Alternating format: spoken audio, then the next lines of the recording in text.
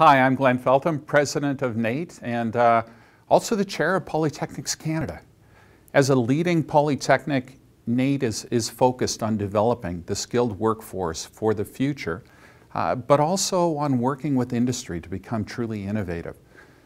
We were so pleased by yesterday's budget, which focused on those same two elements, the development of a skilled workforce and on an innovative Canada.